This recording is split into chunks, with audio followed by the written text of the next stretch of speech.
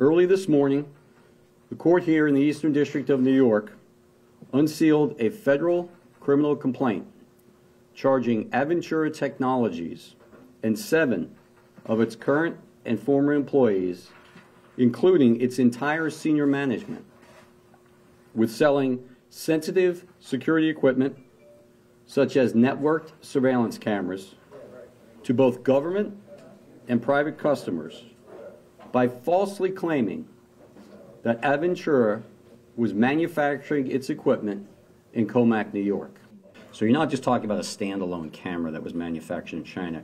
You're talking about surveillance systems and other electronic equipment that you put in your installation and you use in your installation to take note of what is going on and to record what is going on. So obviously when you have Chinese-made cameras with PRC software loaded into them, networked into sensitive installations such as Army bases, Navy bases, DOE facilities, and even American aircraft carriers, that causes a grave concern for our national security.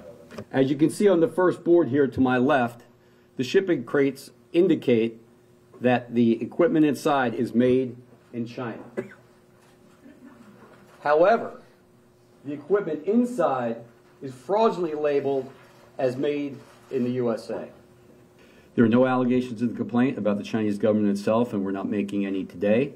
Obviously, it's a grave concern to the United States that infrastructure is compromised by hardware and software made in the People's Republic of China.